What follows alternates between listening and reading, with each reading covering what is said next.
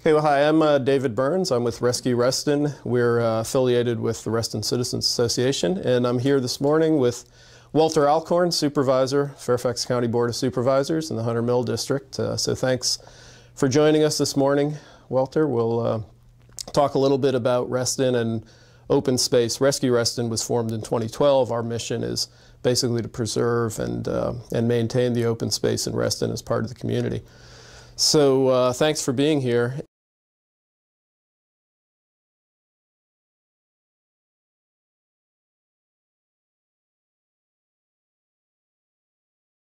To start out, let's talk a little bit about historically. Reston has been a little different community than a lot of other places in Fairfax County or elsewhere. There's open space, there's recreational opportunities. That's historically been part of the community of Reston. So would you want to talk a little bit about Reston's historic open space contribution to the community and the community's well-being? Sure. Well, you know, the one thing that really sets Reston apart from a lot of other places is it was planned. I mean, literally a planned community going back to the early 1960s. And as part of Reston's development, the open space, the natural areas, the trail system has really become a central reason why a lot of folks came here, decided to move here, live here, and stay here. So I think we definitely saw or have seen during the pandemic the benefit of those open spaces and the outdoor recreation that so many of us have taken advantage of when other alternatives weren't available. Yeah, that's a good point.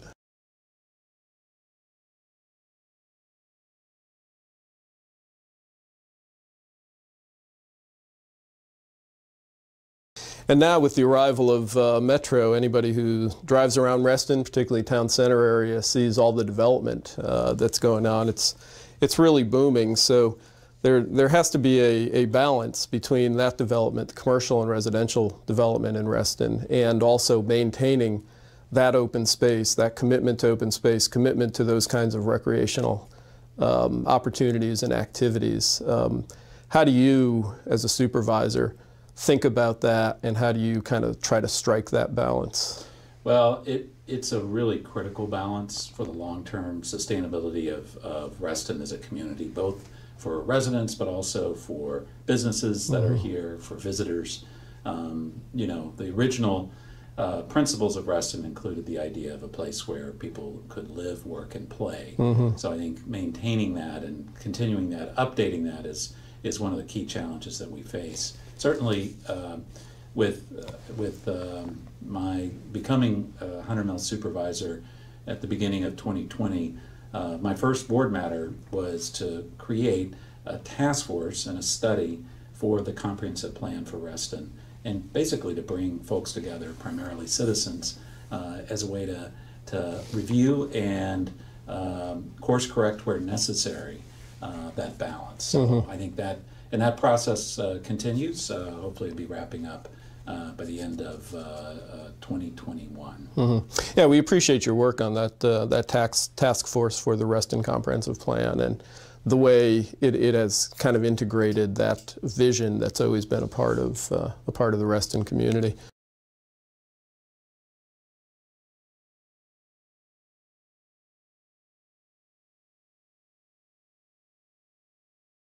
So a little more specific as to the golf courses, particularly in Reston, which are key components of the open space in Reston.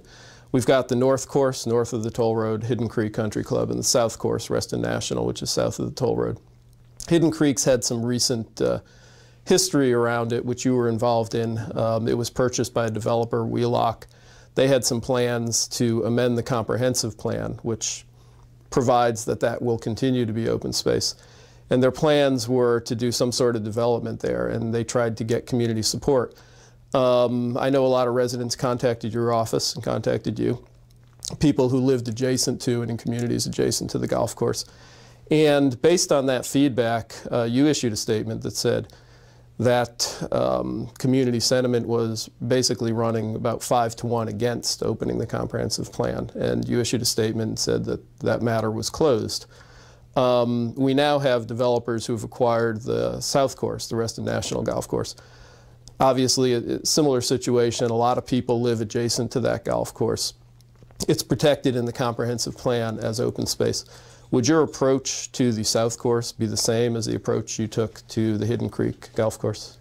Yes, it would. I've said all along, even before I became supervisor, that the critical piece of any change to the comprehensive plan, particularly one where you would have open space going to developed property, would be support of the residents that are most affected.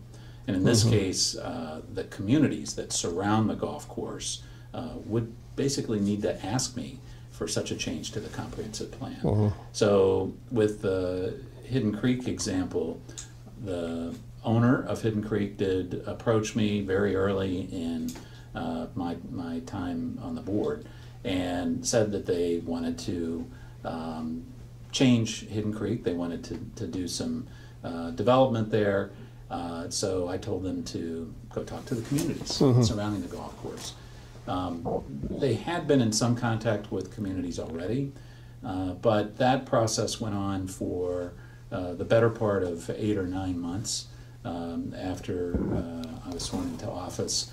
At that point, I had gotten so much feedback from adjoining residents, people, communities that adjoin the golf course, that it really wasn't even close. You know, the sentiment was, I believe at the time, about 5 to 1 against changing the comprehensive plan from its current designation as golf course for that property. So there was a good amount of anxiety in the community at the time, and I saw which way the feedback was going, so I just shut it down. My interest is not in creating uncertainty in the community, any anxiety, but frankly, for issues like this, I want to make sure that the community is not only engaged, but frankly, the community is driving any changes that ultimately happen. So we're now looking at a similar situation around Reston National. Right. So I'll be waiting to hear from communities and residents most affected who live around that golf course. Yeah, so it's very much a bottom-up process that's driven by the people who are most affected by any change to the golf course. And that's a broader issue that I feel like that this is one of the things, frankly, I want to change about Reston, is that political culture where, and all the way back to the beginning, and I'm not saying this wasn't a good thing and it got us to where we are, but we've tended to be a little bit top-down in Reston on some issues, particularly as it relates to land use, planning and growth. So now that we have the comprehensive plan as the guide, we had the Reston master plan, and that guided the first 50 years or so of Reston's development. In the last decade, we've moved to using the county comprehensive plan as the means to guide future development. So as we've done that, to me, it's extremely important to make sure that the community is actually driving any changes to the comprehensive plan. And that is more of a bottoms-up approach, and it's different. But I think it builds more stability long-term in Reston's land use plans. And frankly, it assures that the community is driving the result, but also the community is having to step up and actually take some responsibility. So it's not just me. Right. It actually is the community that has to really think about these things and then make the call to a large extent. Yeah, I think the point about it being a more stable sort of a process is an important one. Supervisors come and go. That's right. But the community is relatively stable, and it's also more inclusive and more empowering, I think, for the community. Yeah, and we've seen, in other places in the region over the years where we have had stability, and other places where we have not had stability. A place where there has been stability, some decisions that were made, I think mostly very good, is Arlington. As an example, where Arlington 50, 60 years ago made some decisions about the location of Metro, about where to channel growth, and frankly, protecting residential neighborhoods outside of those growth areas. They're updating that, of course, over the years, but by and large, that's created an environment where there's stability, predictability for residents, for developers, for landowners, and frankly, for those of us that are on public bodies that actually have to make decisions about infrastructure investment, and tax rates and things like that. Right. Okay. And just a follow-up question on the task force that you're leading on the Reston Comprehensive Plan. That does not involve the golf courses, correct? That is correct. I said from the very beginning that the question of whether or not the comprehensive plan should change relating to either of the golf course uses was out of scope of the task force. So the task force is looking at a lot of things. You know, they're looking at the balance between development, transportation.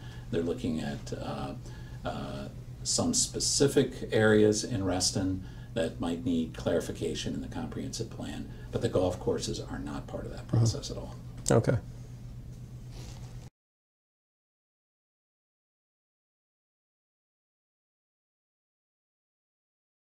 It's important for the community to be engaged and important for the community to communicate with you and with other supervisors who are like-minded. What's the best way for people in the community to do that if they feel strongly about an issue? You know, the best way, there's several ways that you can do it. Obviously, contacting my office is one way. 703-478-0283. huntermill@fairfaxcounty.gov is the email address. So basically, contacting my office by email or by phone is the most direct way. I also am sort of a big person for town halls. So we've done several of those virtually. Actually, before the pandemic, I had 2 months. And I was able to get in a couple of in-person town halls before then. That's another opportunity to get feedback to me directly. And then, of course, there's old-fashioned snail mail, you know, and mailing. But definitely go, you know, folks that are interested should go to the Hunter Mill webpage on the Fairfax County website. So that's one way. And I think it's also important to recognize, so the Board of Supervisors ultimately is the governing body for Fairfax County, and but it's not just the board that does this. So, for example, we have a planning commission, and the Hunter Mill representative on the planning commission is Reston resident John Carter. So we also have in Reston the Planning and Zoning Committee, you know, that reviews and provides input on various rezoning and other development applications as they come through the process. So there are actually a lot of ways that people can provide input, can participate, and I really do encourage folks who are interested to get involved, as well as advocacy organizations like Rescue Reston, in order to, frankly, help drive some of these decisions that are so critical to the long-term future of Reston. Yeah, that's good advice. And just a shameless plug here, on the Rescue Reston website, rescuereston.org, there is a link where people can communicate directly with Supervisor Alcorn and Chairman. So I don't have to remember my numbers. Chairman McKay, right? you can just go to rescuereston.org. And by the way, thank you for mentioning Chairman McKay. So in Reston, there are 2 elected officials at the local level, the county level, that folks that represent us. I'm one as the Hunter Mill District Supervisor, but there's also the chairman of the Fairfax County Board of Supervisors that is elected by at large by basically all 1.2 million folks in Fairfax County. Right. So you have 2 people on the Board of Supervisors to make your opinions known to.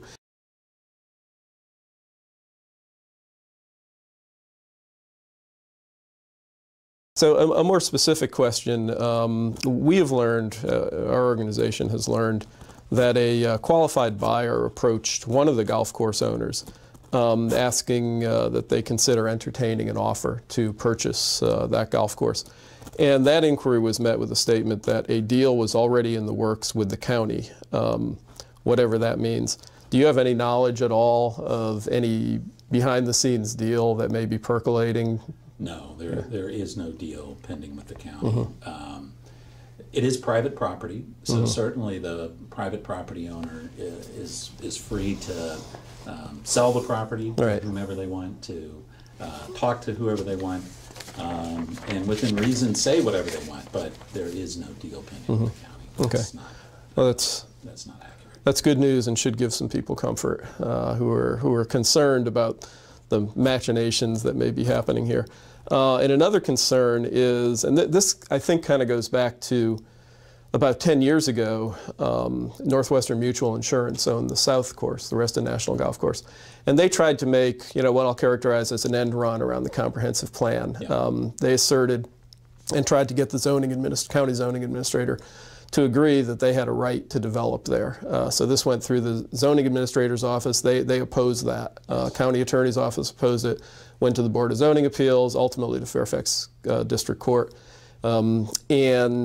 They lost, and then Northwestern Mutual Insurance sold the course to the current owners, the developers. Are you aware of any kind of legal process short of amending the comprehensive plan by which developers could assert that they have the right to develop either one of the golf courses? I'm not. I'm not aware of any process whereby the owner of either of the golf courses could go forward with any sort of development plan. Now that said, they could submit a rezoning application. There's a long history in Fairfax County, though, of us respecting the comprehensive plan and following the comprehensive plan. So theoretically, they could try, but the chances would be slim to none. We do look to the comprehensive plan to guide zoning decisions and other land use decisions that come to the Board of Supervisors. Right. So Anybody can always make an argument, but you could apply for pretty much anything if you like, but it really is the comprehensive plan that is the guide for whether or not some other use besides golf course is ultimately approved at both of these courses. That's good. That's good to hear.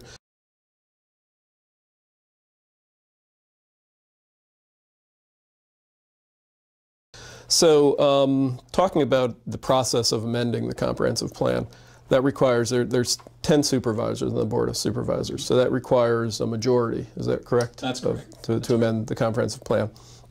You've stated, pretty clearly and directly, I think, your opinions on amendment to the comprehensive plan as it regards the golf course and in other ways. But you're just one supervisor. So there is some concern among some people that other supervisors who perhaps don't share your approach and who are more development oriented might decide, well, even though this is an issue that's specific to your district, they're going to vote for it anyway. Is that something that you know of that's happened in the past, or that you think could happen? It's been a long time since any major decision the district supervisor has been overruled by the rest of the board. Decades, really, since that's happened. I'm convinced that as long as I'm reasonable, as long as there's a process for the community to provide input and to drive, any ultimate change in the comprehensive plan, that will be fine. But it is important, that you elect good folks on the Board of Supervisors, and not just Hunter Mill District and countywide, but in other districts as well. It is a political process, the election process, but on the other hand, we do have a tradition in Fairfax County of folks that really are going to be living with the consequences, being allowed to work things out one way or the other, or be respected in their decision whenever there's controversy like this. So I'm not worried about it. As long as I'm there, I'll make sure that land use decisions that come through the process, come through Reston, are respected. Okay, well, that's good to hear. I don't really have any other questions. Is there anything you'd like to close with, or? No, just I thank you for what you're doing, your engagement in the community. It really is. It's really important for people in the community to be involved, to be aware, to watch what's going on, to learn about the process, to understand the process, and then engage where necessary when things are going in a way that people don't want to see happen. So thank you for your work.